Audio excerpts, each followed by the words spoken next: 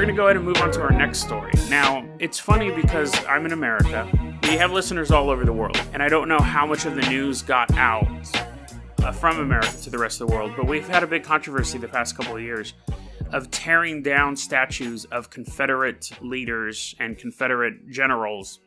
I guess that's the same thing as leader, but they're tearing down these statues because they say it's a monument to hate. It's a reminder of racism. It's a really interesting topic politically and socially because it's a part of history.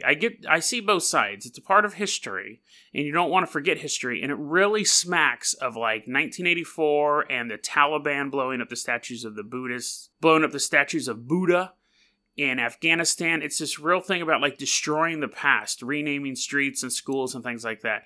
It's really odd. On the other hand, I get the idea that in certain parts of the country, we have these schools and streets and statues named after people who, one, not only tried to break America apart, but also were trying to uphold the institution of slavery.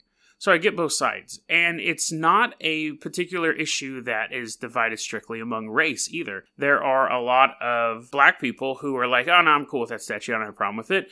I've lived in this area my entire life. My grandpa lived here. It's whatever. It's a statue. And then you have white people going, no, you have to destroy it. So it's kind of a weird, very interesting issue.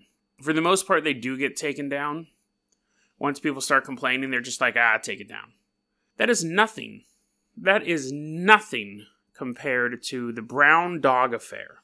So we're going to travel to England, jolly old England, as I like to refer to it in my show notes. And what we're going to look at is this horrific story. It's pretty sad. So back in 1902, at the University College London, there was a laboratory, and they were doing a lot of vivisection. So that's where you cut the dog open. I think vivisection is where you cut the dog open while it's still alive, and dissection is where you cut something open after it's dead. And there's medical reasons to do both, obviously. But they had this little brown puppy, this little brown terrier. Skip ahead, guys, if you're sensitive to dog stuff. I'm not going to get into too much detail, but I don't know how long this is going to run, maybe 10 minutes. Once you start hearing me talk about demonic clowns and all that stuff, you know you're in the right place. But so they had this little brown terrier, and they said, okay, this is for medical reasons. We're going to do this. They did a vivisection. They took out its pancreas and then sewed it back up. And they're like doing testing, things like that. And it was still alive. Like they took the pancreas out and then they kept it alive. Then what they did later on was they go, okay, now it's time for the next part of the test. Now it's 1903, so it's a year later. They have a lecture hall with all these medical students standing there. And again, I'm not going to get into the details here, but they opened the animal back up, did some more stuff in there. It gets real graphic, but I'm not going to talk about that. Closed it back up, gave it to another researcher, and that researcher performed another procedure in the same room, here, I'm done with it, here you go, and the other guy did another thing, and then they go, okay, well, they gave it to a third doctor, and he stabbed it in the neck and killed it. Now, in that audience was two women who were actually undercover. They were anti-vivisectionists. So there was a group of people, like we have PETA now. These people, because it was a big issue back then, a lot of vivisections were going on, and there were special laws. One of the laws was that you could not perform more than 2 procedures on the same animal, which is interesting. And the other one was the dog had to be properly anesthetized. You need to be given enough anesthesia. And so they reported it. They left the lecture hall totally grossed out and basically reported it and wrote a book on it and contacted law enforcement and got a lawyer and all that stuff. And they said, the doctor was like, no, it was properly anesthetized.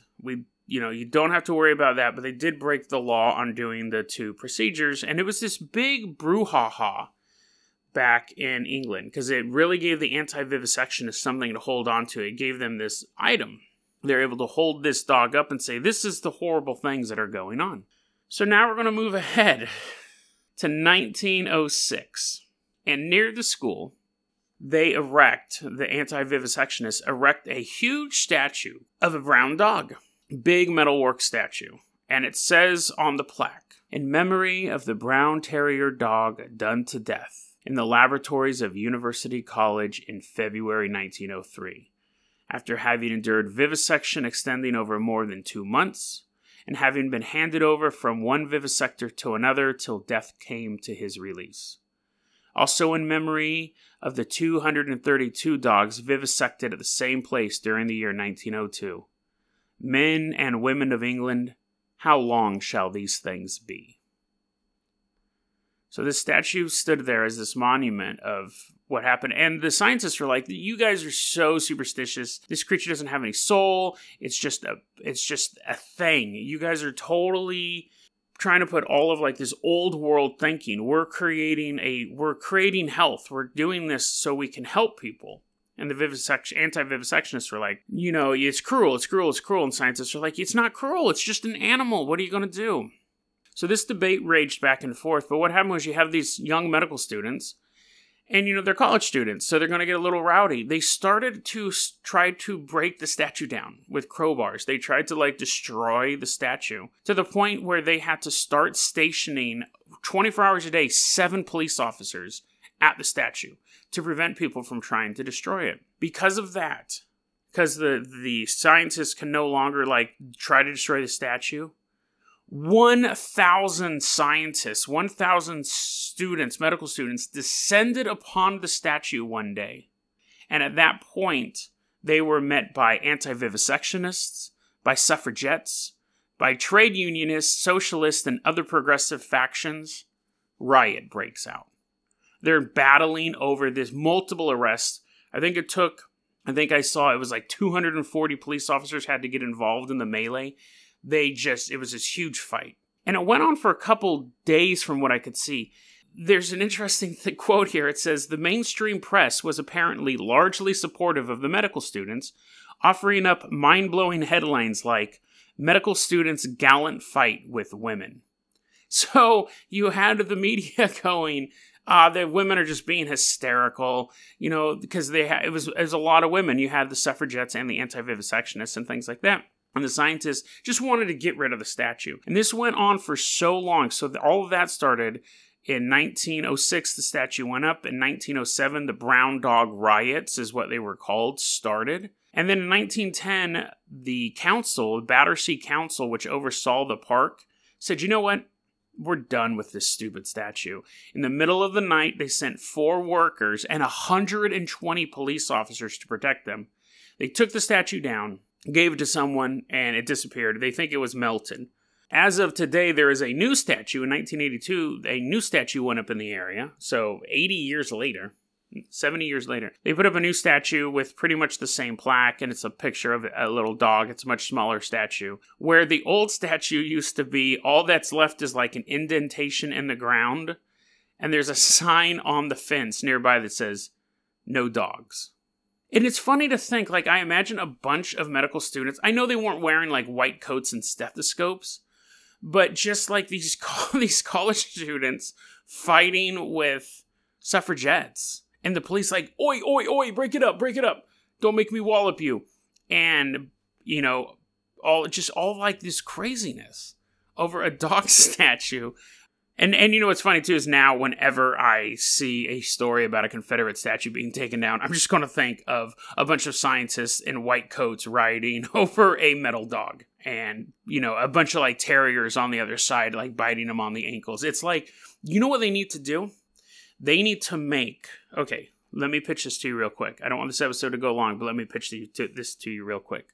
Air Bud MD. And MD stands for medical dog. And Air Bud, he's done playing sports. He got a scholarship to play football in college. He ends up going to medical school, and he finds out that the other Air Buds are in laboratories and they're going to be vivisected, and he has to save them.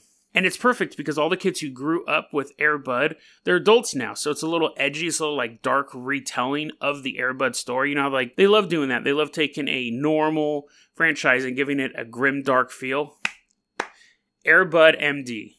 And it could be, at the ending, it'll be like, everything you saw in this movie is based on historical events. If you'd like to know more, please visit your library. And it would be, we'd just be like peeing on scientists and like putting poop down, and they'd be like slipping on it and stuff.